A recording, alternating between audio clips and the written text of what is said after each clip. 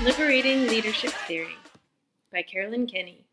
Reviewed by Carolyn Roberts. This is an inspiring book written by Indigenous women from across Canada, the United States, and New Zealand who have successfully challenged the mainstream education to secure the highest academic credentials institutions of higher learning can offer.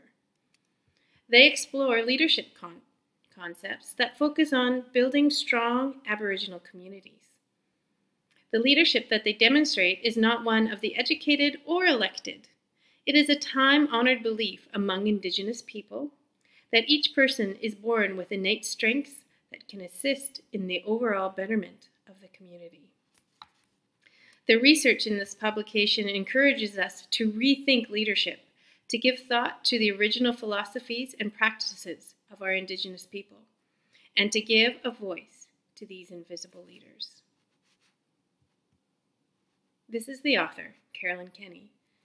Carolyn Kenny is a professor of human development and Indigenous studies in the Antinosh University, PhD, in leadership change. She lives in Santa Barbara, California, and Kenny's research focuses on the role of arts in the revitalization of Indigenous societies, music therapy, and policy issues related to Native women. As we move forward in Aboriginal education, it is important for us as Aboriginal leaders and scholars to know who we are and where we have come from, and to understand our traditional values, and to know how these values can help support and guide us in our journey to leadership. We need to build up our youth in a traditional way in order for them to feel connected and grounded, so that they can continue the good work that needs to be done in order to help heal our communities and honor our ancestors and create a positive education for all of our future generation of Aboriginal students. This article was taken from this book, Living Indigenous Leadership. It is a part of a collection of academic texts that show the differences between leadership styles of Indigenous and non-Indigenous people. Indigenous leadership and colonized leadership, they value different things. Therefore, it creates an unease on how we work together. Indigenous core values are not aligned with what leadership looks like in a colonized system. And what stands out the most for me in our academic research is the lack of scholarly work on how true Indigenous leadership is. Within these texts, it points to Indigenous women as being at the forefront of change politically, academically, and educationally in moving Indigenous leadership forward. And we can see that within our own cohort of 16 students, 15 of them are women. When reviewing the literature on leadership, there is very little that resonates with Aboriginal leadership for our new learners and educators to follow or even to connect with as we read and learn about leadership. Indigenous leadership style is built upon a complex system of connectedness to people, to the land, to the community, to our ancestors, and to our family. These stories within the text are given as examples of styles, and it's up to us to incorporate them to make our own leadership style. And there is not a one-size-fits-all for any kind of Indigenous leadership. The foundational themes or concepts that serve to ground Aboriginal communities are themes that are rarely mentioned in mainstream leadership studies. These concepts or themes are embodied. They are a premise on the idea that the parts of our being cannot be separated.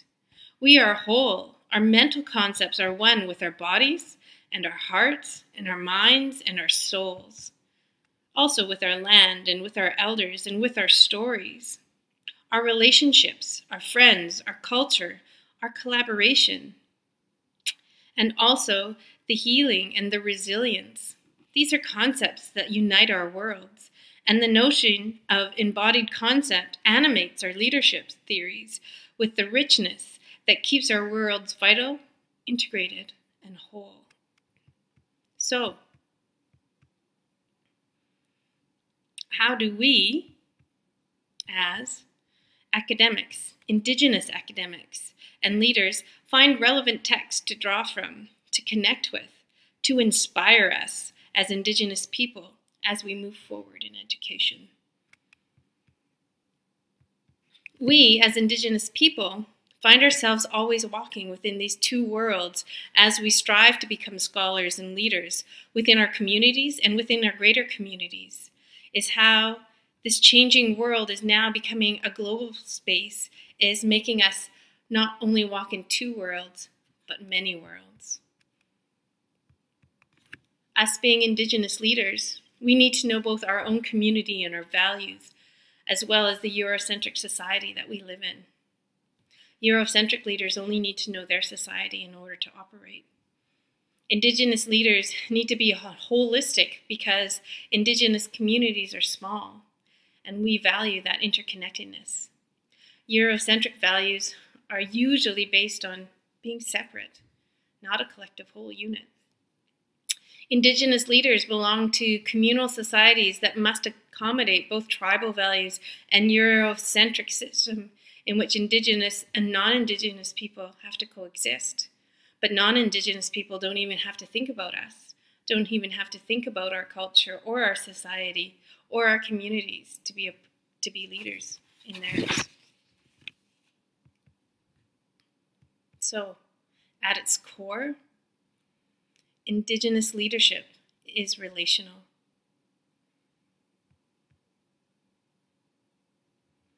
The leadership stories in this volume explore a rich tapestry of themes and serve examples of exactly how to build strong Aboriginal communities. All of the contributors are Aboriginal women, and many of their stories are about women. There needs to be more literature written about Aboriginal leadership, how our communities are connected, and how these communities define what a good leader is and means.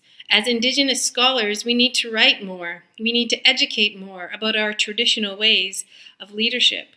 Our future leaders need to know that there's works out there that they can connect with and learn from. If we have nothing at the post-secondary level for Indigenous people to connect with, then there's going to be less Indigenous people at the post-secondary level and higher education at all. So this is something that we need to build upon and we need to grow as Indigenous scholars. And these are great conversations for us to have because we need to create a strong Aboriginal leaders within our current education system so that our youth have somebody that they can look up to and follow.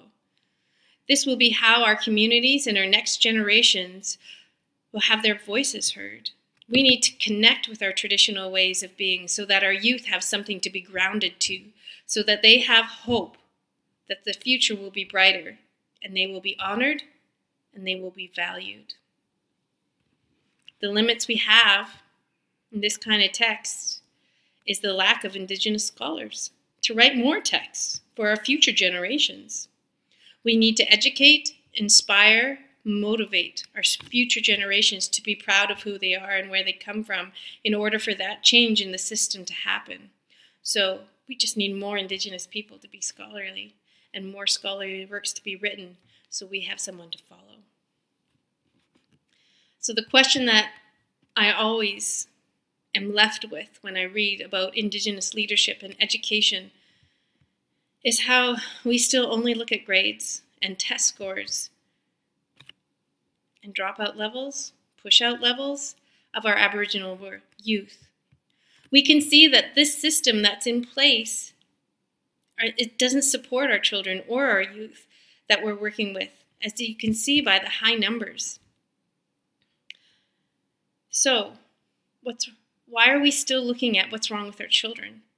Why are we not saying, what's wrong with the system? Why does the system not support our Aboriginal youth? And what can we do to this system to make it better for our children? and to make it better for our communities, and to make it better for the future. The road to Indigenous leadership is filled with land, ancestors, elders, and story. These concepts are rarely mentioned in the mainstream literature about leadership. They are embodied concepts unique to Indigenous leadership. In the Indigenous world, there is a principle called the seventh generation. It instructs us to reflect on our actions and to be aware of the consequences of these actions for 7 generations to come. So, let's put our minds together and see what life we can make for our children. The Halusa Nation, the human beings, the people, see the spiritual in the natural through sense and feeling.